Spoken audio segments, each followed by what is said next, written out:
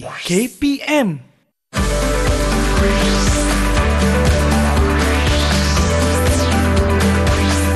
Didik TV KPM.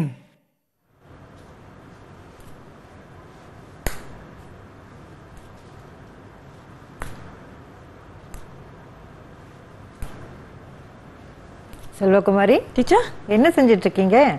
என்ன செய்யறதுன்னே தெரியல teacher. அதான் பந்தை வீசி விளையாடிக்கிட்டு இருக்கேன். எதை வீசுனீங்க?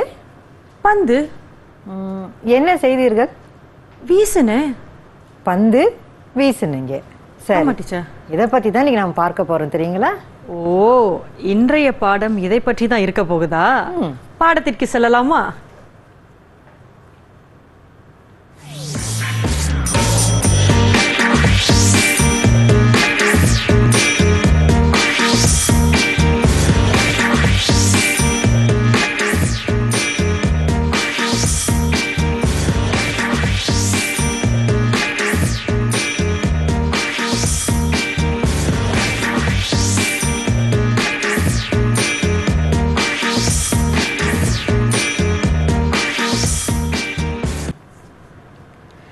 நிகழ்காலத்தை சரியாக பயன்படுத்திக் கொண்டால் எதிர்காலம் நம்மை வரவேற்கும். அன்பு வணக்கம் மாணவர்களே. டிடே டிவி கேபிஎம் வாயிலாக தமிழ் மொழி பாடத்தில் உங்கள் அனைவரையும் சந்திப்பதில் மிக்க மகிழ்ச்சி. நான் செல்வகுமாரி செல்வராஜு. ஆக மாணவர்களே, எல்லாரும் தயாராயிட்டீங்களா? நீங்கள் படிவம் 1 மாணவர்களாக இருந்தால் இன்றைய பாடத்தில் நிறைய புதிய விஷயங்களை கற்றுக்கொள்ள போறீங்க. ஒருவேளை நீங்கள் படிவம் 1 மாணவர் இல்ல, படிவம் 2, படிவம் 3 மாணவர்களாக இருந்தால் இதற்கு முன்பு கற்றுக்கொண்ட பாடத்தை இன்று மீள்பார்வை செய்து கொள்ளலாம். ஆக நீங்க தயாராயிட்டீங்க, நானும் தயாராயிட்டேன், நமக்கு கற்றுக் கொடுக்கும் ஆசிரியரும் தயாராயிட்டாங்க. வாங்க நம்ம ஆசிரியரை சந்திக்கலாம். வணக்கம் டீச்சர். வணக்கம். எப்படி இருக்கீங்க டீச்சர்? ரொம்ப நல்லா இருக்கேன். நீங்க எப்படி இருக்கீங்க? நானும் ரொம்ப நல்லா இருக்கேன் டீச்சர். ஆக ஆரம்பத்துல பந்து வைத்து விளையாடி கொண்டிருந்தேன். இன்றைக்கு அதையொட்டி தான் நம்ம பாடமும் இருக்க போகுது அப்படின்னு சொல்லியிருந்தீங்க. இன்றைய பாடத்திற்கு நம்ம செல்வதற்கு முன்பதாக நம்மோடு இணையும் அந்த மாணவர்கள் யார் அப்படின்னு நம்ம பார்த்துடலாமா டீச்சர்? நிச்சயமா பார்க்கலாம். ஆக நம்மோடு இணையும் அந்த இன்று நம்மோட 4 மாணவர்கள் இணைய போறாங்க இல்லையா? ஆக வந்துட்டாங்க. முதல்ல மாணவர்களை அறிமுகப்படுத்திருங்க டீச்சர். வணக்கம் மாணவர்களே. சரி, முதல் மாணவி யோகாஷினி லோகநாதன், ஸ்ரீ சடாங் தேசிய இடைநிலை பள்ளி மாணவி. இவர் படிவம் 2 பயில்கிறார், படிவம் 3 பயில்கிறார். அடுத்து சுகவானன் குணாலன், இவர் படிவம் 1 மாணவன்.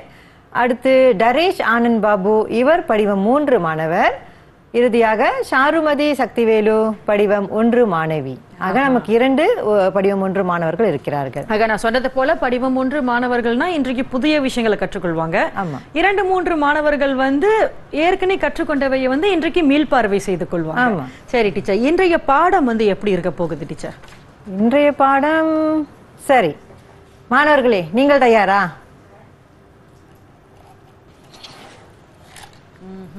ஓகே மாணவர்களே, இப்ப டீச்சர் என்ன செய்த? பந்தை தூக்கி வீசினீர்கள்.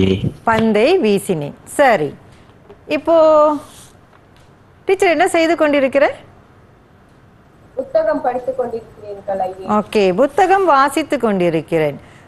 இப்போ 2 விஷயம் நீங்க பார்த்தீங்க. இப்போ 2 விஷயங்களை நீங்க கேட்க போறீங்க. ஓகே, முதலாவது விஷயம் கேளுங்க. அவங்களுக்காக ஒரு ஆடியோ இருக்கா டீச்சர்? ஓகே, ஏதோ ஒரு ஆடியோ வருது, கேட்போம்.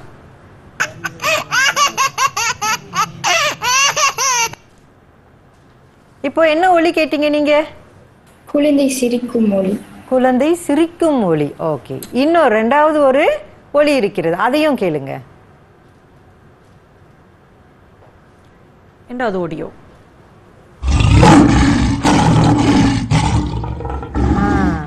இது என்ன ஒலி? யாருக்கு தெரியும் இது என்ன ஒலி? சிங்கம் கர்ஜிக்கின்றது. சிங்கம் கர்ஜிக்கிறது. எனக்கு டைனோசர் கத்தன மாதிரி இருந்துச்சு டீச்சர். சரி மாணவர்களே, அப்போ நீங்க 4 விதமான செயல்களை இங்க பார்த்தீங்க, சரிங்களா? 4 விதமான செயல்களை பார்த்தீர்கள். ஓகேவா? அதாவது பந்து வீசுதல், புத்தகத்தை வாசித்தல், சிங்கம் கர்ஜித்தல், அப்புறம் என்னது? குழந்தை சிரித்தல் அப்படின்னு 4 விஷயத்தை பார்த்தோம். இந்த 4 விஷயங்களையும் நாம 4 வேலைகள்னு சொல்றோம். வேலைகளை தான் நம்ம என்னன்னு சொல்றோம்னா வினை சொற்கள்னு சொல்றோம். சரி, அதை பத்தி போவதற்கு முன்பாக இன்றைய பாடத்தின் கற்றல் தரத்தை மாணவர்கள் நன்கு உணர்ந்து கொள்ள வேண்டும். சரிங்களா? நம்முடைய கற்றல் தரம் என்னன்னு பார்த்தீங்கன்னா 5.2.2 குன்றியவினை குன்றாவினை அறிந்து சரியாக பயன்படுத்துவர். சரிங்களா? அடுத்து நம்முடைய நோக்கம், இந்த பாட இறுதியில் மாணவர்கள் அடைய வேண்டிய நோக்கம் என்ன அப்படின்னு பார்த்தீங்கன்னா குன்றியவினை குன்றாவினை அறிந்து சரியாக கூறுவர், எழுதுவர். பிறகு குன்றியவினை குன்றாவினை வாக்கியங்களை அடையாளம் கண்டு வகைப்படுத்தி எழுதுவர், கூறுவர். பிறகு குன்றியவினை குன்றாவினை வாக்கியங்களை நீங்கள் சுயமாக எழுதுவீர்கள். சரிங்களா? இதுதான் நம்முடைய பாட நோக்கம். சரி, இப்போ நம்ம இந்த ஒலியெல்லாம் கேட்டுட்டோம். என்ன செய்தோம்? டீச்சர் 2 வேலை செய்தேன், அப்புறம் 2 ஒலியை நீங்க கேட்டீங்க. அது எல்லாம் இப்போ அந்த செயல்களை இந்த 3 கேள்விகளை அடிப்படையாக கொண்டு நாம பார்க்கிறோம். சரிங்களா? ஓகே, முதல்ல நான் பந்தை வீசினேன்னு சொன்னீங்களே, பாருங்க. பந்தை வீசினேன். எதை வீசினேன்? உங்களுக்கு விடை கிடைக்கும். எதை வீசினேன்? பந்தை வீசினேன். இந்த பந்து ஒரு வாக்கியத்துல செய்யப்படு பொருளாக நிற்கிறது. சரிங்களா? வீசினேன் என்பது பயனிலை, அதாவது அதை நம்ம என்னன்னு சொல்லுவோம்? வினைமுற்று அப்படின்னு சொல்லுவோம். அதே போல புத்தகம் வாசித்தேன். எதை வாசித்தேன்? புத்தகம் வாசித்தேன். சரிங்களா? புத்தகம் வாசித்தேன். இப்ப கர்ஜித்ததுன்னு சொன்னோம். சிங்கம் கர்ஜித்தது. எதை கர்ஜித்தது? அங்க செய்யப்படு பொருள் இருக்கா? இல்ல. ஆனா குழந்தை சிரித்ததுன்னு சொன்னோம். எதை சிரித்தது? அங்க செய்யப்படு பொருள் இருக்கா? இல்ல. அப்போ 4 வேலைகள் ஒரே நேரத்துல காட்டுனேன். ஆனா 4மே வினைமுற்று தான். இந்த 4 வினைமுற்றுலையும் 2ல செய்யப்படு பொருள் இருக்கு, 2ல செய்யப்படு பொருள் இல்ல. இது ஏன்? இதை தான் நாம இன்னைக்கு குன்றியவினை குன்றாவினை அப்படின்னு பார்க்க போறோம். சரிங்களா? இந்த குன்றியவினை குன்றாவினை 3 கூறுகளோடு உள்ளடக்கியது. என்னன்னு பார்த்தீங்கன்னா வினைமுற்றை பார்த்து தான் அது குன்றிய வினையா குன்றா வினையான்னு கண்டுபிடிக்க போறோம். அப்புறம் செய்யப்படு பொருள் இருக்கிறதா இல்லையான்னு பார்க்க போறோம். அப்புறம் எதை, எவற்றை, யாரை என்ற கேள்விகளை கேட்டு அதற்கு விடை வந்தால் அது குன்றிய வினை, விடை வரலன்னா அது குன்றா வினை அப்படிங்கிறத வச்சு நம்ம சொல்ல போறோம். சரிங்களா? சரி, அடுத்த ஸ்லைட் நம்ம போறோம். நம்ம உதாரணத்திற்கு பார்க்குறோம். இப்ப இனியால் கட்டுரை எழுதினாள். என்ன எழுதினாள்? எதை எழுதினால்னு கேள்வி கேட்கிறேன். இப்ப நான் வந்துச்சா? இதுல முதல் வினைமுற்ற கவனிங்க மாணவர்களே. வினைமுற்று எது மாணவர்களே? வினைமுற்று எது? எழுதினாள். எழுதினாள் என்பது வினைமுற்று. சரி, சரியா? சரி, அடுத்து பாருங்க செய்யப்படு பொருள். இங்க செய்யப்படு பொருள் எது? கட்டுரை. கட்டுரை. Very good. ஓகே, கட்டுரை என்பது செய்யப்படு பொருள். இப்ப இந்த வாக்கியம் பாருங்க தெளிவா இருக்கு. வினைமுற்றும் இருக்கு, செய்யப்படு பொருளும் இருக்கு. அடுத்த வாக்கியம் பார்க்கிறோம். தமிழ்ச்செல்வி கதை புத்தகம் வாசித்தாள். இங்க வினைமுற்று எது? வாசித்தாள். வாசித்தாள். ஓகே, புடிச்சுக்கிட்டீங்க. அடுத்து செய்யப்படு பொருள் எது? கதை புத்தகம். அப்ப இங்கேயும் பாருங்க செய்யப்படு பொருளும் இருக்கிறது. அதுல வினைமுற்று வைத்து செய்யப்படு பொருள் நமக்கு கிடைத்தது. அடுத்த ஒரு வாக்கியம் பார்க்கிறோம். வாகனங்கள் மெதுவாய் நகர்ந்தன. இங்க வினைமுற்று நம்ம கண்டுபிடிக்கணும். வினைமுற்று எது? நகர்ந்தன. சரிங்களா? ஏன்னா வினைமுற்று என்றால் ஒரு செயலை காட்டுவது. அப்ப நகர்ந்தன. அடுத்து செய்யப்படு பொருள் எங்க இருக்கிறது? இங்க யார் சொல்ல முடியும்? எது செய்யப்படு பொருள்? வாகனங்கள். வாகனங்கள் செய்யப்படு பொருளா?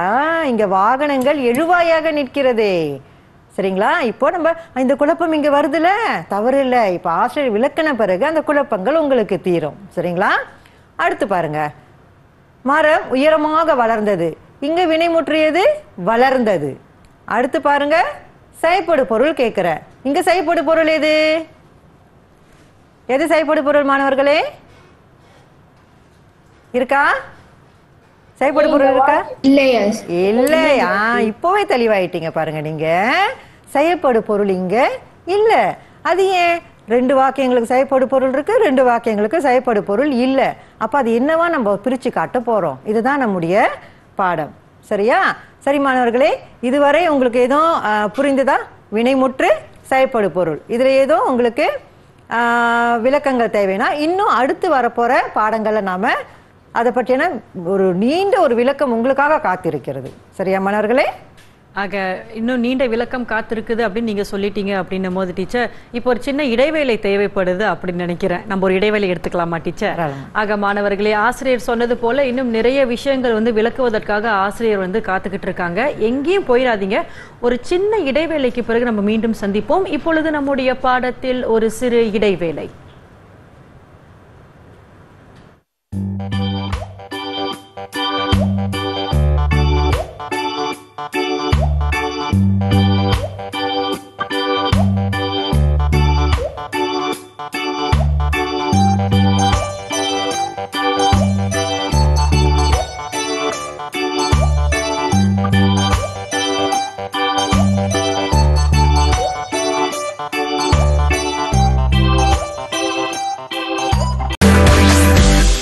TV KPM.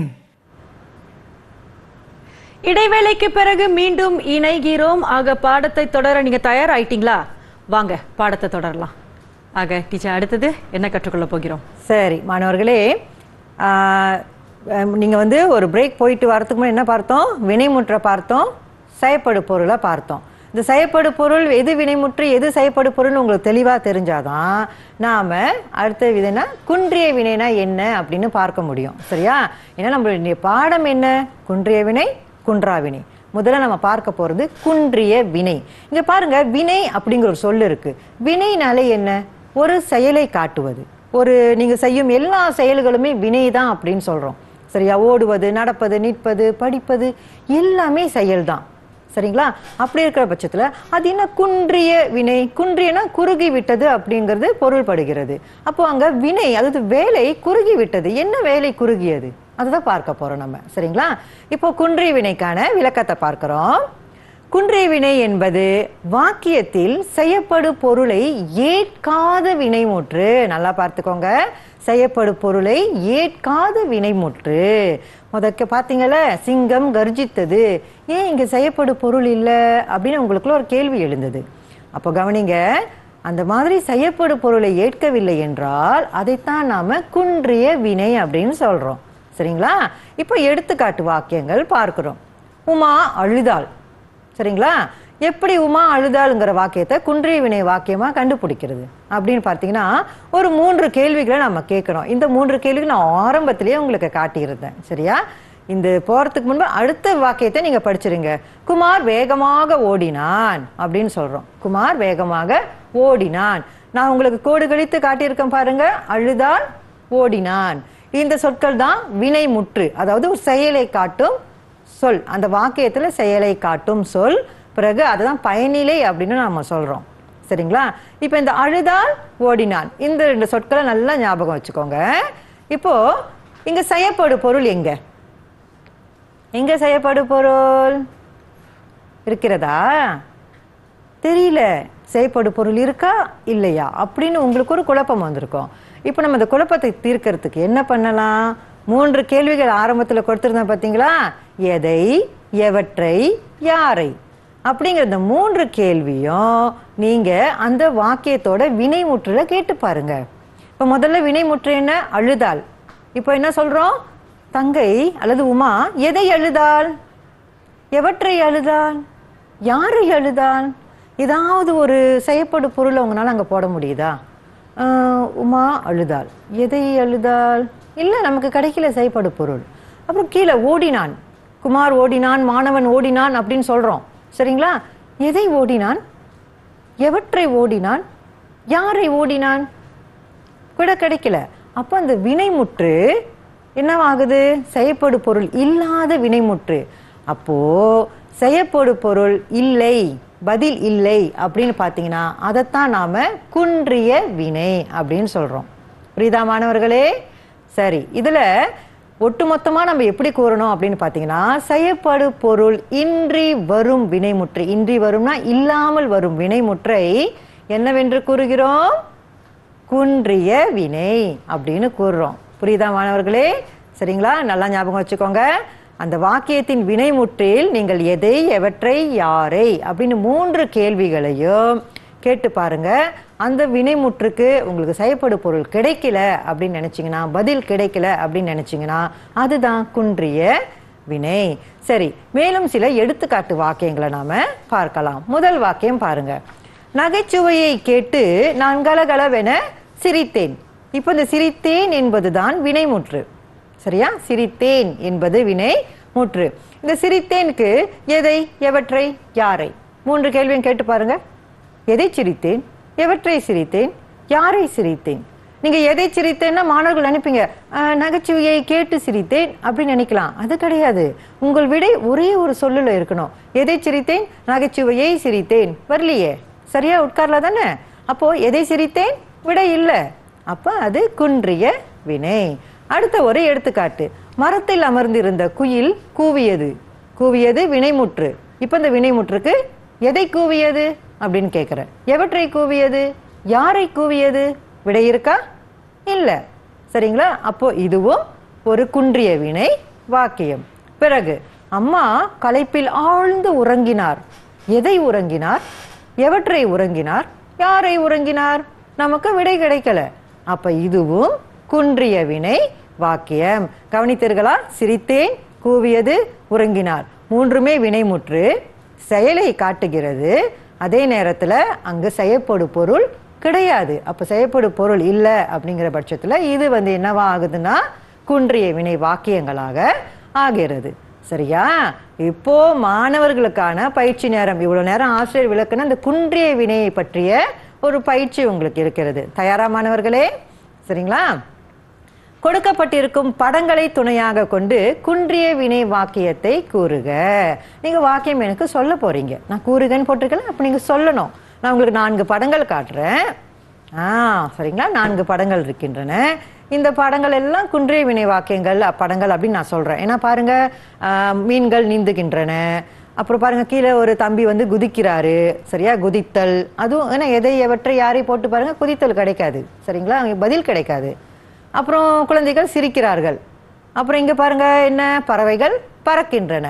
இப்போ இந்த 4 படங்கள் ஏதாவது ஒரு படத்தை தேர்ந்தெடுத்து நீங்கள் வாக்கியம் அமைத்து எனக்கு இப்பொழுது கூற வேண்டும். தயாரா மாணவர்களே? நான் இந்த விளக்கம் கொடுத்த நேரத்திலே இந்நேரம் நீங்க வாக்கியங்களை எழுதியிருப்பீங்க. நீங்க கெட்டிக்கார மாணவர்கள் ஆயிற்றே. சரியா? வாக்கியம் கேட்கலாமா? யாரு முதல் வாக்கியம் சொல்ல போறது? யாரு முயற்சி செய்ய போறீங்க?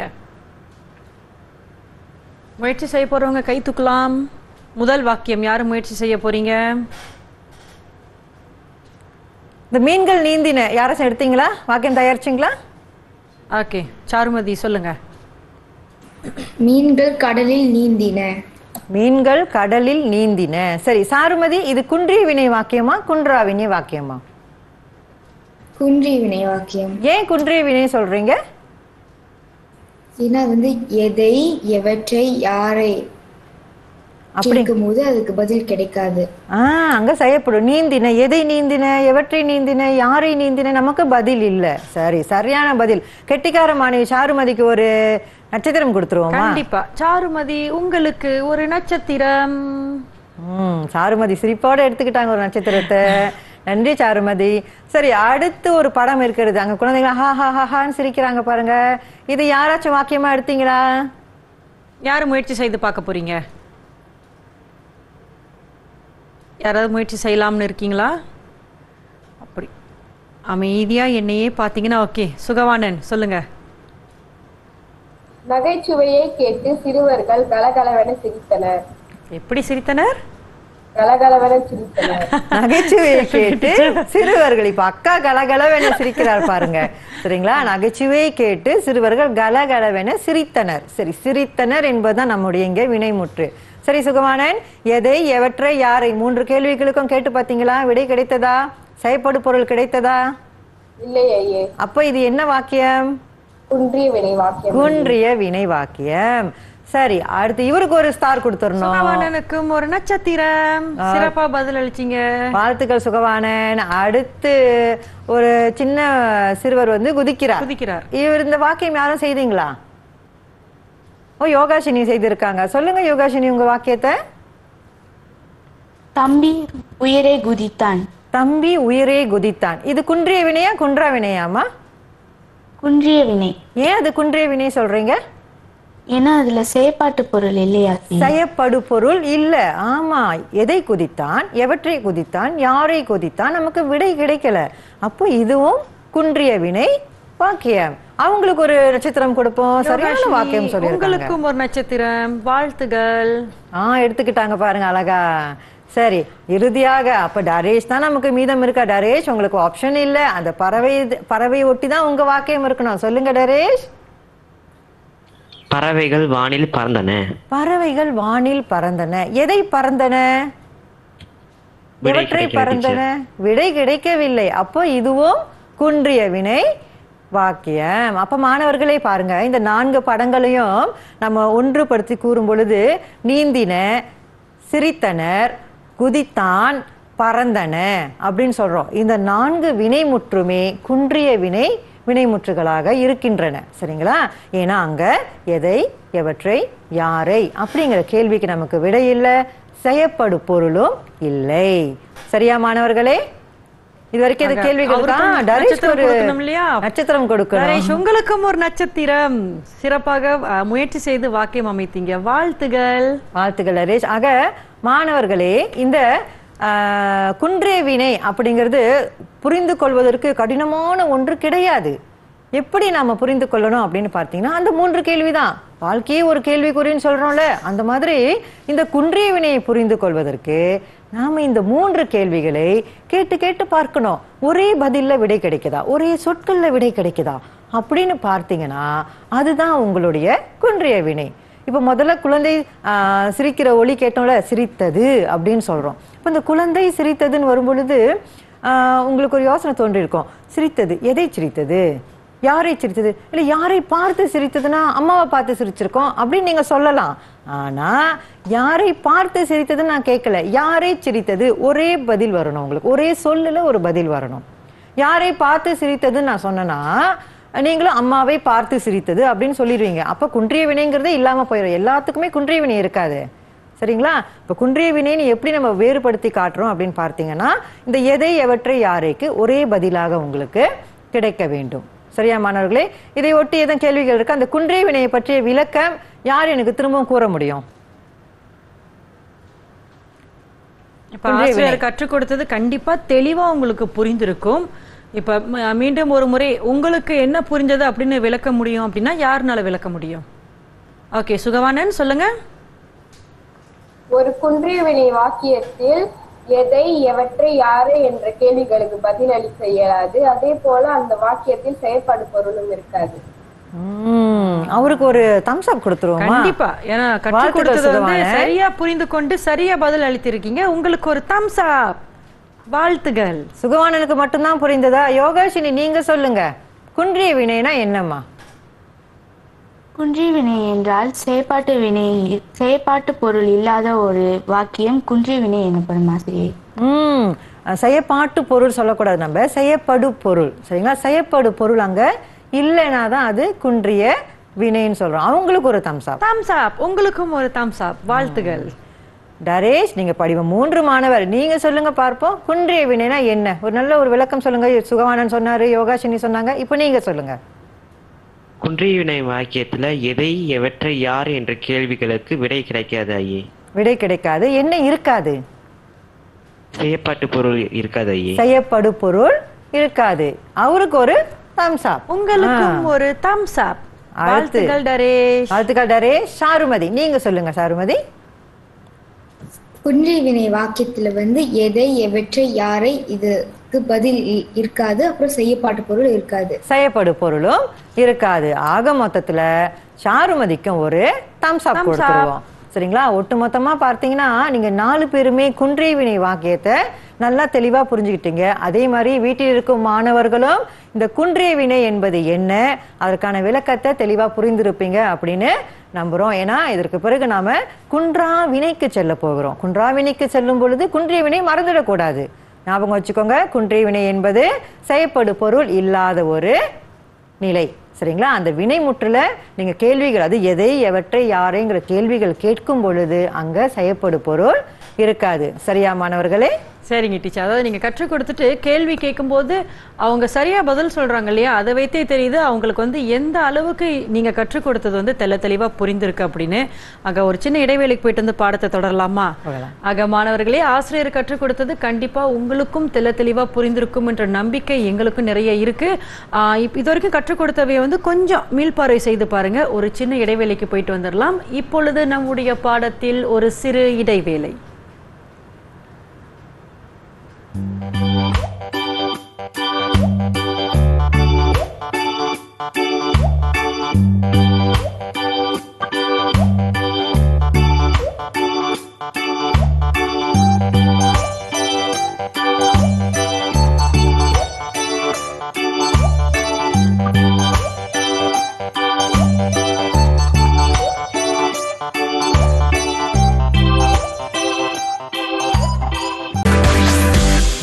TV KPM. இடைவேளைக்கு பிறகு மீண்டும் இணைகிறோம். ஆக ஒரு சின்ன இடைவேளைக்கு போயிட்டு வந்தாச்சு. வாங்க இப்ப நம்ம பாடத்தை தொடரலாம். ஆக ஆசிரியை, அடுத்து என்ன காத்துக்கிட்டு இருக்கு நமக்கு? இடைவேளைக்கு முன்பு குன்றியவினை படிச்சோம். அப்ப இப்ப கண்டிப்பா என்ன படிக்க போறோம்? குன்றாவினை படிக்க போறோம். அது பாருங்க, சொல்லுலயே பாருங்க, குன்றிய குன்றா. அதுலயே உங்களுக்கு பொருள் தெரியணும். குன்றிய என்றால் குறுகி விட்டது, இருக்கும், இல்லாத மாதிரி. குன்றா இல்லை, குன்றா அப்படின்னா இல்லை அப்படின்னு அர்த்தம். குன்றாவினை அப்படி என்றால் வினை குன்றவில்லை அப்படின்னு அர்த்தம். வினை தெளிவாக தெரிகிறது அப்படின்னு அர்த்தம். சரிங்களா? இன்னும் அதோடைய சரியான பொருள் என்னன்னு பார்த்தீங்கன்னா, குன்றாவினை வாக்கியத்தில் செய்யப்படு பொருளை ஏற்று வரும் வினை முற்று. வினை முற்றுனா சொன்னோல, ஒரு வாக்கியத்துல அந்த பயனிலை எது முற்றுப்புள்ளிக்கு பக்கத்துல ஒரு செயலை காட்டும் சொல் இருக்கும் பாருங்க, அதுதான் வினைமுற்று.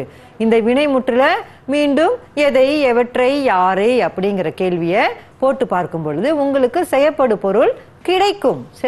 செய்யப்படு பொருள் இருக்கும். இருந்தால் அது குன்றாவினை. முதல் படித்தோம்ல, அது அப்படியே இப்ப நம்ம தலைகீழாக பார்க்கிறோம். அவ்வளவுதான். சரிங்களா? இது இன்னும் சுலபமா நீங்க புரிந்து கொள்ள வேண்டிய ஒரு விஷயம். சரிங்களா? அடுத்து போறோம். ஒரு எடுத்துக்காட்டு வாக்கியத்திற்கு போறோம். அப்பா வாசித்தார், அண்ணன் வீசினான். சரிங்களா? இந்த வாசித்தார் பாருங்க, இதுதான் அங்க வினைமுற்று. வீசினான் வினைமுற்று. இப்போ அப்பா வாசித்தார், அண்ணன் வீசினான். அந்த 3 கேள்விகள் ஞாபகம் இருக்கா? அந்த 3 கேள்விகள் திரும்ப திரும்ப இந்த குன்றியவினை குன்றாவினைக்கு வந்துகிட்டே இருக்கும். சரிங்களா? நீங்க நினைக்க கூடாது டீச்சர் என்ன திரும்ப திரும்ப எதை, எவற்றை, யாரை சொல்லிக்கிட்டே இருக்காங்கன்னு. ஆனால் அது மிகவும் முக்கியமான ஒரு கூறு. அதனால நான் சொல்லிக்கிட்டே இருக்கேன். சரிங்களா? இப்ப அப்பா வாசித்தார் பாருங்க, செய்யப்படு பொருள் எங்க இருக்கு? முன்னுக்கு பாருங்க, அப்பா வாசித்தார். செய்யப்படு பொருள் இருக்கா? இல்லையே. அப்பா எழுவாய், வாசித்தார் வினைமுற்று, பயனிலை. இங்க எங்க இருக்கு செய்யப்படு பொருள்? இல்லையே அப்படின்னு நீங்க யோசிக்கிறீங்க தானே? நம்ம இப்ப பார்ப்போம். சரி இருங்க. ஓகே, இங்க பாருங்க, செய்யப்படு பொருள் இருக்கான்னு யோசிக்கிறாரு. நீங்க யோசிக்கிற மாதிரி அவரும் யோசிக்கிறாரு. ஓகே, நாம இப்போ பார்க்கிறோம். அப்பா எதை வாசித்தார்? எதை, எவற்றை, யாரை சொன்னல? எதை வாசித்தார். நீங்களே சொல்லி பாருங்க. அப்பா எதை வாசித்தார். ஏதாவது ஒண்ணு உங்களால போட முடியுது. அப்பா நாளிதழ் வாசித்தார். நான் தான் அந்த படத்துல காட்டியிருந்தேனே, அப்பா கையில நாளிதழ் வச்சிருக்காரு. அப்போ அப்பா நாளிதழ் வாசித்தார். நாளிதழ் என்பது இப்ப என்னவாக நிற்கிறது? செய்யப்படு பொருள். அப்போ நமக்கு அந்த வாக்கியத்தில் செய்யப்படு பொருள் இருக்கிறது.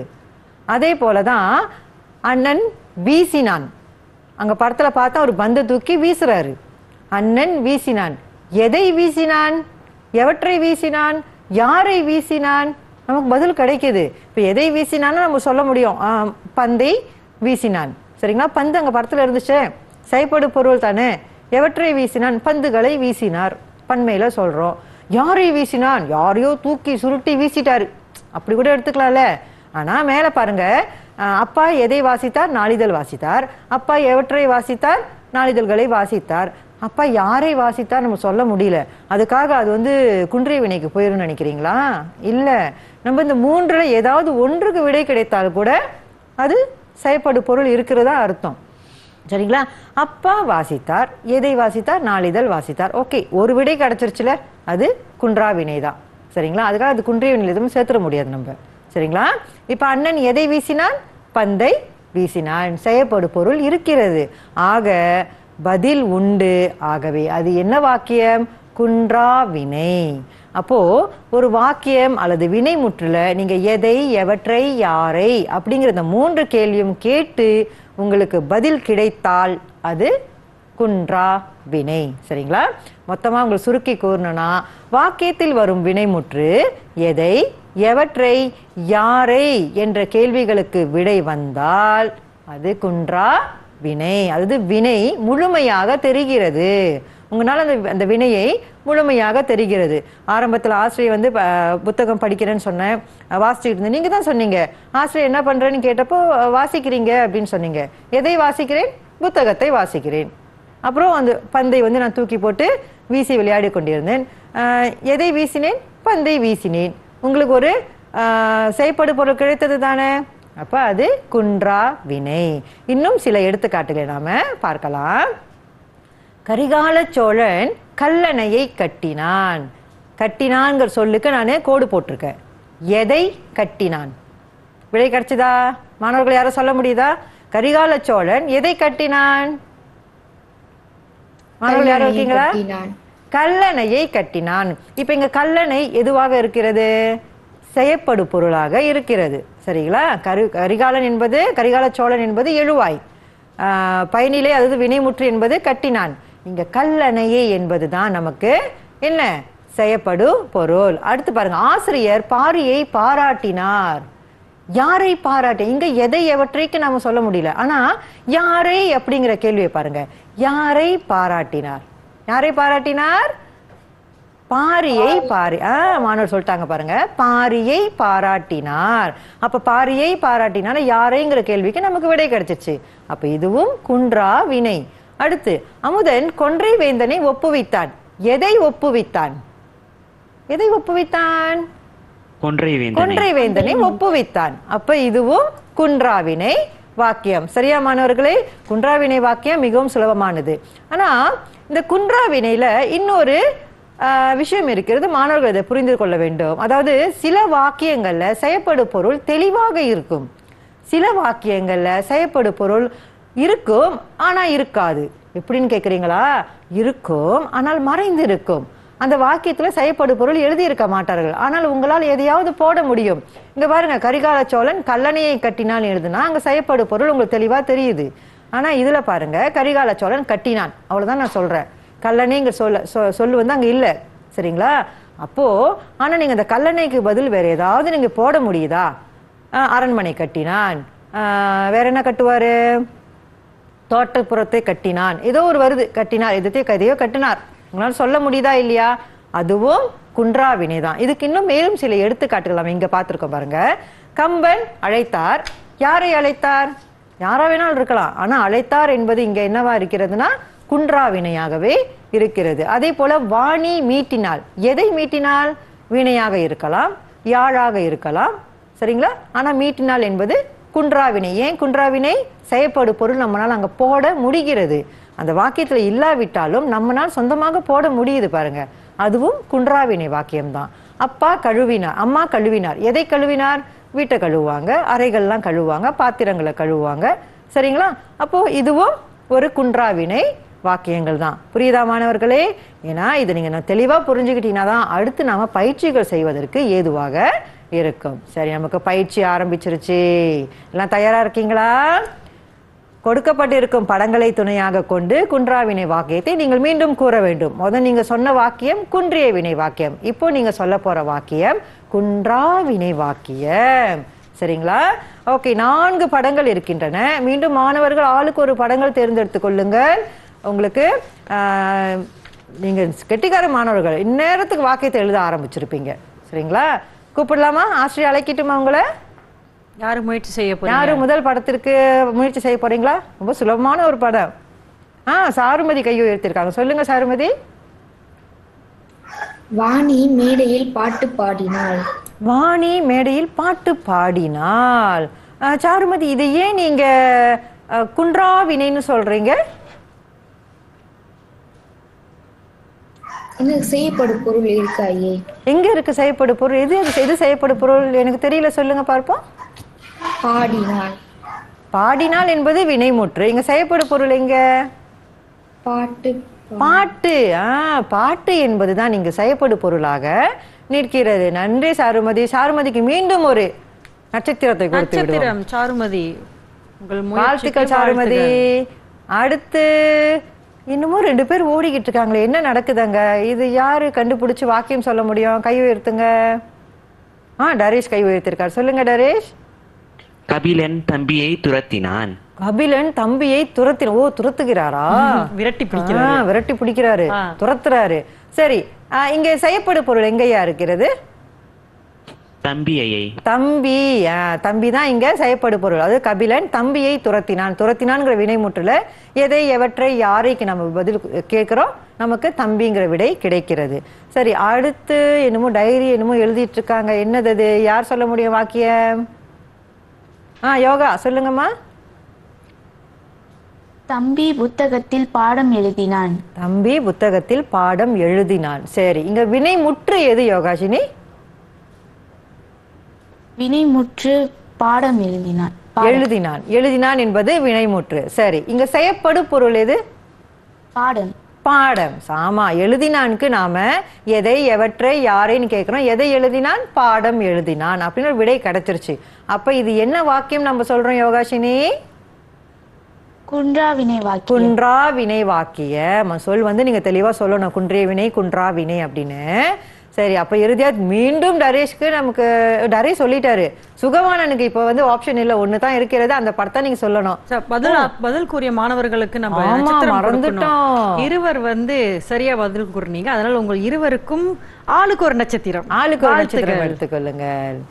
சரி, இப்போ சுகவானன் உங்களுக்கு நட்சத்திரம் வேணும்னா நீங்க ஒரு வாக்கியம் சொல்லணும். சரி ஐயே, சொல்லுங்க. கவின் பந்தை எறிந்தான். கவின் பந்தை எறிந்தான். தூக்கி வீசல, இப்ப எறிகிறாரு பாருங்க. பந்தை எறிந்தான். இது ஏன் குன்றாவினின்னு நீங்க சொல்றீங்க? ஏன்னா அதுல செயற்படு பொருள் இருக்கு. செயற்படு பொருள் இருக்கு. எப்படி கண்டுபிடிச்சீங்க அங்க செயற்படு பொருள் இருக்குன்னு? பந்து. ஏன்னா நான் கேள்வி கேட்கிறேன். எதை எறிந்தான்? பந்தை எறிந்தான். அப்ப ஏதோ இந்த 3ல ஏதோ ஒரு கேள்விக்கு உங்களுக்கு விடை கிடைக்குது தானே. அப்போ அதை என்னன்னு சொல்றோம் நம்ம? என்ன வாக்கியம்னு சொல்லுவோம்? குன்றாவினை வாக்கியம். சரி மாணவர்களே, இப்போ உங்களுக்கு ஒரு சின்ன ஒரு சோதனை மாதிரி வைக்கட்டுமா? உங்களுக்கு டீச்சர் ஒரு நிமிடம் கொடுக்குறேன். ஒரு 3 குன்றாவினை வாக்கியம் எழுதுங்க பார்ப்போம். எழுதி உங்களுடைய ஸ்கிரீன்ல காட்டுங்க, பார்க்கலாம். நம்முடைய மாணவர்கள் கெட்டிக்கார மாணவர்கள். இந்த படங்கள் இல்லாத வாக்கியங்கள் கூட ரொம்ப சுலபமா ஒருவருன்னு எழுதிடுவாங்க.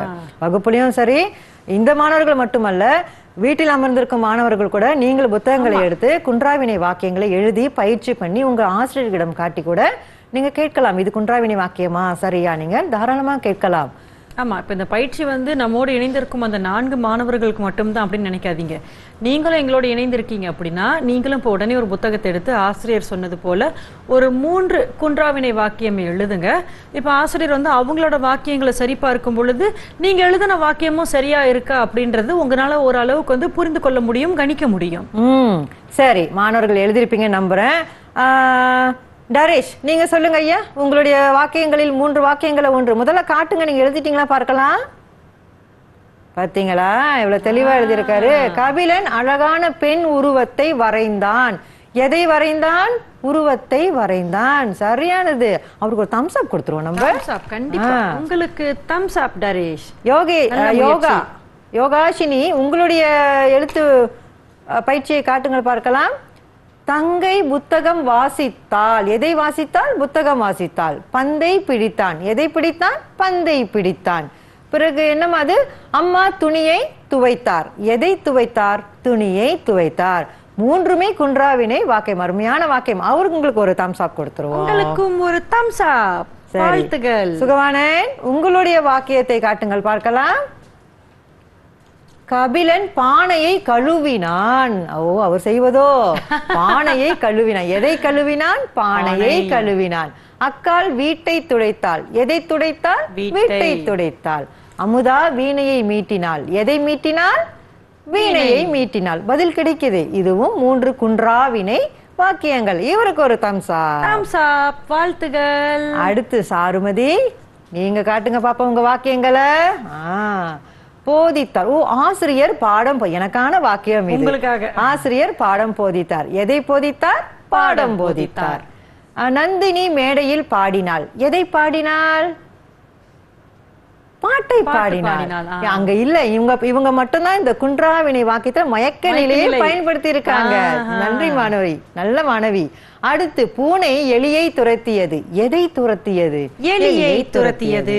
ஆக மொத்தத்தில் சாருமதிக்கும் ஒரு தம்சாப். அருமையான ஒரு தம்சாப். வாழ்த்துகள்.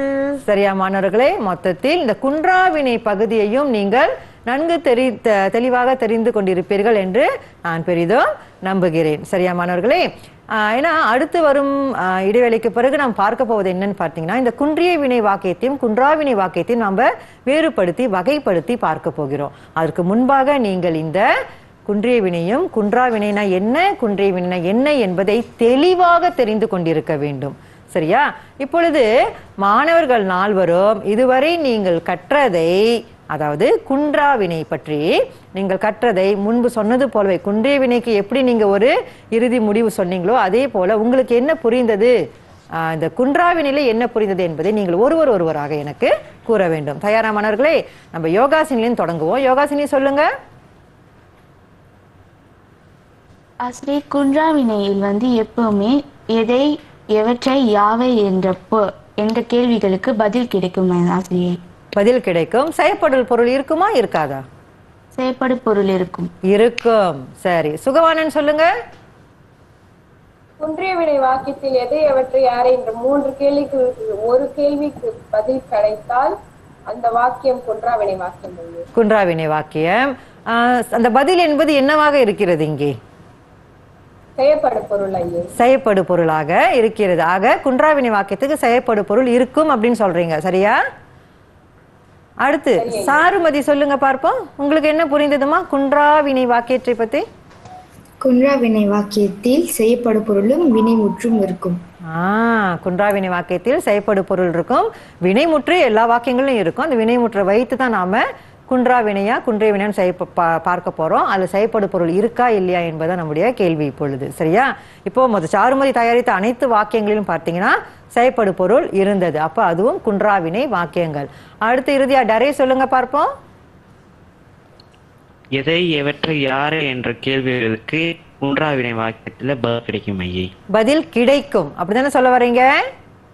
ஆமாம் ஐயே. சரி சரி மாணவர்கள், அப்போ இந்த 4 மாணவர்கள் சேர்த்து ஒரு பெரிய தம்ஸ்அப் கொடுத்துருங்க. கண்டிப்பா 2 கையில கொடுக்குறேன் டீச்சர். 4வருக்கும் தம்ஸ் அப். வாழ்த்துகள். சரியா பதில் சொல்லிட்டீங்க. வாழ்த்துக்கள் மாணவர்களே. ஆக மொத்தத்தில் இந்த குன்றிய வினையும் குன்றாவினையும் முழுமையாக நீங்கள் உங்க மனதில் பதிய வைத்துக் கொண்டீர்கள் என்பது எனக்கு பெரிதும் நம்பிக்கை இருக்கிறது. அதே போல வீட்டில் இருக்கும் மாணவர்களும் இந்த குன்றிய வினை குன்றாவினை இரண்டையும் வேறுபடுத்தி காட்டுவதற்கு நீங்க என்ன செய்ய வேண்டும் என்றால், மீண்டும் எதை, எவற்றை, யாரை அப்படிங்கிறது 3 கேள்வியும் வினைமுற்றில் கேட்டு பாருங்கள். சரிங்களா? முதல்ல ஓடினான்ங்கிற வினைமுற்றுக்கு எதை, எவற்றை, யாரை கேட்டு பார்த்தோம், விடை இல்லை. அப்போ அது குன்றிய வினைன்னு சொன்னோம். இப்போ வாசித்தான் அப்படிங்கிற சொல்லுக்கு வினைமுற்றுக்கு எதை, எவற்றை, யாரை போட்டு பார்த்தோம், நமக்கு ஒரு செயற்படு பொருள் கிடைத்தது. ஆக அது குன்றா வினை. புரிந்ததா மாணவர்களே? நம்ம அடுத்து போக போறது வாக்கியங்களை வகைப்படுத்தி காட்ட போறோம். நீங்க தான் செய்ய போறீங்க எது குன்றிய வினை, எது குன்றாவினை. சரியா மாணவர்களே?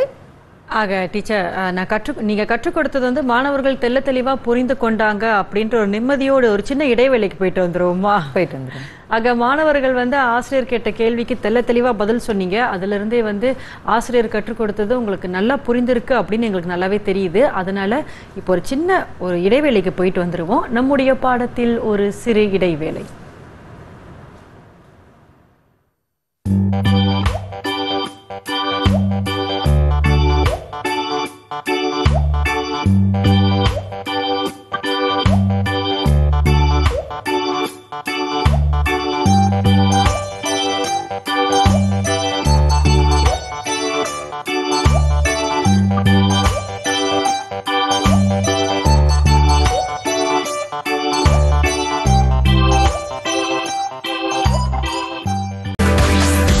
Didik TV KPM. இடைவேளைக்கு பிறகு மீண்டும் இணைகிறோம். ஆக பாடத்தை தொடரலாமா? வாங்க ஆசிரியரை கேட்போம். ஆக டீச்சர், தொடர்ந்து அடுத்தது என்ன கற்றுக்கொள்ள போகிறோம்? சரி, இது வரைக்கும் கற்றுக்கொண்டோம். இப்ப கற்றுக்கொண்டதை பயிற்சிக்கு கொண்டு வரோம். பயிற்சி நேரம். ஓகே, பயிற்சி ஒரு சின்ன விளையாட்டு மாதிரி இப்போமா. இப்போ நம்ம அக்கா என்ன பண்ணுவாங்கன்னா, அந்த கோத்தால வந்து பாத்தீங்கன்னா உங்க மாணவர்கள் உங்க அனைவருடைய பெயரும் உள்ள இருக்கிறது. சரிங்களா? இருவருடைய பெயர் மட்டும் 2 தடவை இருக்கும். உங்களுக்கு வந்து நல்ல நேரமா இருந்தா உங்க பேர் 2 தடவை வாசிக்கப்படும். சரிங்களா? அந்த அதிர்ஷ்டம் இருக்கு. இன்னைக்கு அதிர்ஷ்டமா இருந்தா உங்களுக்கு 2 தடவை வாசிச்சு 2 கேள்விகள் நீங்க பதில் சொல்வீர்கள். சரியா மாணவர்களே?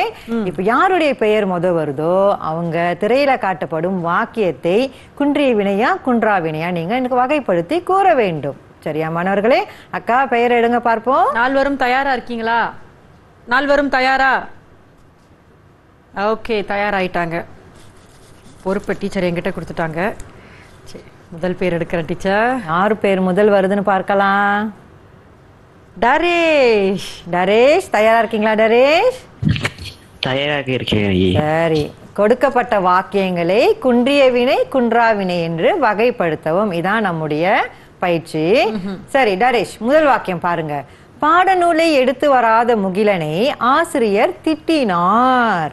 சரியா? இது ரொம்ப குறைவு தான். இப்பெல்லாம் மாணவர்கள் பாடநூல் எடுத்துட்டு வராங்க. இப்ப டரேஷ் சொல்லுங்க, இந்த வாக்கியம் குன்றிய வினையா குன்றாவினையா? குன்றாவினை. குன்றாவினை. எப்படி சொல்றீங்க இது குன்றாவினைன்னு? ஆசிரியர் யாரை திட்டினார்? யாரை திட்டினார்? ஓ, முகிலனை திட்டினார் அப்படின்னு சொல்றீங்க. சரி அக்கா, அவர் வந்து திட்டினார் என்பது என்ன வாக்கியம் சொன்னீங்க? குன்றிய வினையா குன்றாவினையா? குன்றாவினை. குன்றாவினைன்னு சொல்லியிருக்காரு. நம்ம செக் பண்ணுவோமா? குன்றாவினைக்கு கீழே சொல்லியிருக்காரு, பார்க்கலாம். சரியான பதில் சொல்லியிருக்காரு. அவருக்கு ஒரு நட்சத்திரம், மீண்டும் ஒரு நட்சத்திரம் கொடுத்துருவோம். உங்களுக்கு ஒரு நட்சத்திரம். சரியா? கற்றுக் கொடுத்தது வந்து உங்களுக்கு தெளிவா புரிந்திருக்கு. ஆமா, வாழ்த்துக்கள் டரேஷ். அடுத்து யாருடைய பெயர் வருது பாருங்க. யாருடைய பெயர்? யார் அவர்? நெஞ்செல்லாம் படபடக்க காத்திருக்கிறார்கள். யோகாஷினி. யோகாஷினி, உங்களுக்கு 2வது கேள்வி வந்திருக்கிறது. 2வது கேள்வி. திருடனை கண்ட நாய் குரைத்தது. இது என்ன வாக்கியம்? குன்றிய வினையா குன்றாவினையா? குன்றாவினை. குன்றாவினைன்னு சொல்றாங்க. ஏன் அது குன்றாவினை? எதை குறைத்தது? யாரை குறைத்தது? எவற்றை குறைத்தது? ஒரே பதிலாக வர வேண்டும். திருடனை கண்டு. யோகாஷினி நல்லா பாருங்க. திருடனை கண்ட நாய் குரைத்ததுன்னு சொல்றோம். குரைத்தது அவங்க என்ன சொல்றாங்க? குன்றாவினைன்னு சொல்றாங்க. சரி, எதுக்கு செக் பண்ணிடுவோமா? குன்றாவினை 2ஆம் வாக்கியம். 2வது எண் எங்கே? 2வது எண் குன்றிய வினையில இருக்கிறதே. அப்ப யோகாஷினி, இங்க பாருங்க, யோகாஷினிக்கு ஒரு சின்ன தெளிவு வேண்டும். அதாவது என்ன அப்படின்னு பாத்தீங்கன்னா, எதை குறைத்தது, யாரை குறைத்தது, எவற்றை குறைத்தது இங்க என்பதற்கு ஒரே பதில நமக்கு விடை கிடைக்கல. சரிங்களா? அப்போ குறைத்தது என்பது குன்றிய வினைக்கு கீழே போயிருச்சுமா? சரியா? இருந்தாலும் அவங்களுக்கு ஒரு தம்ஸ் அப் கொடுத்துருவோம். தம்ஸ் அப். சரியா? அடுத்த வாக்கியம் பார்க்கலாம். அடுத்தது யாரு? சாருமதி. சாருமதி, உங்களுக்கான 3வது வாக்கியம் சாருமதி பாருங்க. இளங்கோவடிகள் சிலப்பதிகாரத்தை இயற்றினார். சரி சொல்லுங்க, இளங்கோவடிகள் சிலப்பதிகாரத்தை இயற்றினார் என்பது குன்றிய வினையா குன்றாவினையா? குன்றாவினை ஆசிரியர். குன்றாவினை. ஏன் குன்றாவினை? எதை, எவற்றை, யாரை? எதை இயற்றினார்? சிலப்பதிகாரத்தை. அவங்க வந்து ரொம்ப தெளிவா இருக்காங்க. இதான் என்னுடைய பதில் அப்படின்னு. சரி, குன்றிய வினைன்னு சொன்னாங்க, குன்றாவினை சொன்னாங்க. பார்க்கலாமா? 3ஆம் எண். Very good. இயற்றினார் என்பது. வாழ்த்துக்கள் சாருமதி, சரியான பதில். சாருமதிக்கு ஒரு நட்சத்திரம். இயற்றினார் என்பது குன்றா வினை. அடுத்து 4வது யாரை பார்க்க போறோம்? ஓகே, 4வது யார்? சுகவானன். சுகவானன், உங்களுக்கான வாக்கியம். மலர்விழி இருட்டில் மறைந்தாள். இது குன்றிய வினையா குன்றாவினையா? குன்றிய வினை வாக்கியம் ஐயே. குன்றிய வினை. ஏன் அது குன்றிய வினை? ஏன்னா அந்த வாக்கியத்தில் செயற்படு பொருள் இல்லை. செயற்படு பொருள் இல்லைன்னு சொல்றாரு, குன்றிய வினைன்னு சொல்றாரு. பார்க்கலாமா 4வது வாக்கியத்தை? ஆமாம், வாழ்த்துக்கள் சுகவானன். மறைந்தாள் என்பது குன்றிய உங்களுக்கு ஒரு வினை. நட்சத்திரம். அவருக்கு ஒரு நட்சத்திரம் வாழ்த்துக்கள் கொடுக்கிறோம். சுகவாணன். சரியா? அடுத்து யாரு? 4 பேர் முடிச்சிட்டாங்க. இந்த 2 பேர் வந்து நமக்கு போனஸ். யார் அந்த சிறப்பான அடுத்தது இருவர்? யார்? டரேஷ். மீண்டும் டரேஷ். மீண்டும் டரேஷ். டரேஷ், உங்களுக்கான வாக்கியம். கண்ணகி துயரத்தில் அழுதாள். இப்ப சொல்லுங்க, இது குன்றிய வினையா குன்றா வினையா? குன்றிய வினை ஐயே. குன்றிய வினை. ஏன் குன்றிய வினை? எதை எவற்றை யாரை என்ற கேள்விக்கு பதில் கிடைக்கல ஐயே. பாத்துருவோம். ஆமாம், அழுதாள் என்பது குன்றிய வினை. சரியான பதில். அவருக்கு ஒரு ஸ்டார் கொடுத்துருங்க. இறுதியா யார்? உங்களுக்கும் ஒரு நட்சத்திரம். இறுதியா ஒருத்தர் இருக்காங்க, யாருன்னு பாத்துருங்க. இறுதியாக யார்? சாருமதி. மீண்டும் சாருமதி. சாருமதி. சாருமதி சொல்லுங்க. மாணவர்கள் முகக்கவரி அணிந்தனர். இது என்னது? குன்றிய வினையா குன்றா வினையா? குன்றாவினை. குன்றா வினை அப்படின்னு அவங்க சொல்றாங்க. ஏன் குன்றா வினை? பார்த்துருவோம்.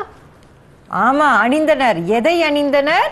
முகக்கவரியை அணிந்தனர். ஆக இந்த குறைத்தது மட்டும்தான் நமக்கு தவறா இருந்தது. இருந்தாலும் பரவாயில்ல, சாருமதிக்கு ஒரு நட்சத்திரம் அவங்களுக்கும் கொடுத்துருவோம். ஆகவே உங்களுக்கும் ஒரு நட்சத்திரம். ஆகவே மாணவர்களே பாருங்க, குன்றிய வினை குன்றா வினை நமக்கு கிடைத்து விட்டது. சரியா மாணவர்களே? இது உங்களுக்கு ஒரு சிறிய பயிற்சி தான். இந்த மாதிரி இன்னும் நிறைய பயிற்சிகள் வகுப்பறையில உங்க ஆசிரியர்கள் நிறைய தயார் பண்ணுவாங்க. இதெல்லாம் நீங்க பங்கெடுத்து புரிந்து கொள்ள வேண்டும். ஒட்டுமொத்த பார்வையில் நம்ம பார்க்கும் பொழுது இந்த குன்றிய வினை குன்றா வினை என்ன அப்படின்னு பாத்தீங்கன்னா, குன்றிய வினை என்பது செயப்படு பொருளை ஏற்காது. பிறகு எதை எவற்றை யாரை என்ற கேள்விகளுக்கு விடை கிடைக்காது. அதே நேரத்தில் குன்றா வினை என்று பார்க்கும் பொழுது செயப்படு பொருளை ஏற்கும்.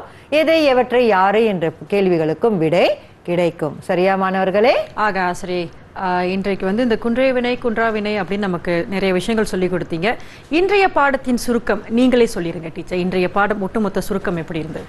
ஒட்டுமொத்த பாடம் இந்த குன்றிய வினை குன்றா வினை என்பது வினை சொற்கள்ல மிகவும் முக்கியமான ஒன்று. மாணவர்கள் இது எப்படி பார்க்கணும் அப்படின்னா, அந்த வினை முற்றை வைத்து எதை எவற்றை யாரை இந்த கேள்விகளுக்கு விடைகளை கேட்டு கேட்டு அவர்கள் அதுக்கு விடை கிடைத்தால் குன்றிய வினை என்றும், விடை கிடைத்தால் குன்றா வினை என்றும், விடை கிடைத்தால் குன்றிய வினை என்றும் வகைப்படுத்தி தெரிந்து கொள்ள வேண்டும். அதோடு இன்றைய பாடத்தின் மதிப்பீடு மற்றும் மாணவர்களின் பங்களிப்பு பற்றியும் சொல்லுங்க ஆசிரியர். மாணவர்கள் கெட்டிக்கார மாணவர்கள், நான் ரொம்ப நம்புறேன். வீட்டில் இருக்கிற மாணவர்கள் இந்நேரத்துக்கு இதை வந்து பயிற்சி செய்வீர்கள்.